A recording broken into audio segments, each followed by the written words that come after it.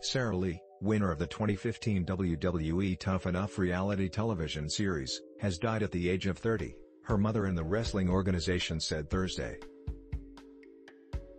Lee, a native of Hope, Michigan, won a one-year, $250,000 WWE contract in the competition's sixth season.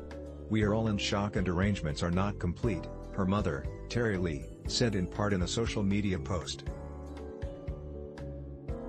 "We ask that you respectfully let our family mourn. We all need prayers, especially Corey and her children. The cause of death was not provided."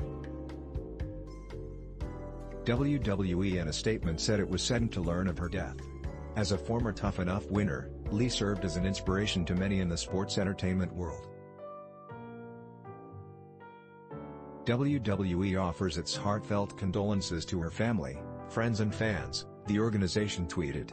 Lee won Season 6 of the reality television show, along with Josh Bredl.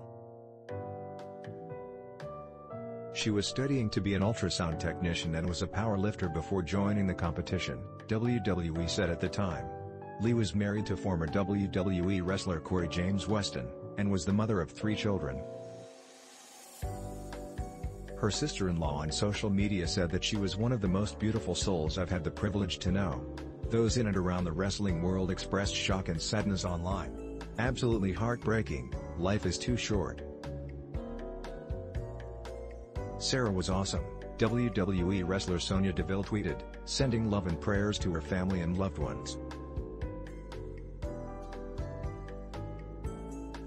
Charlotte Flair, wrestler and the daughter of wrestling legend Ric Flair, shared a memorial fund with the emoji of a broken heart.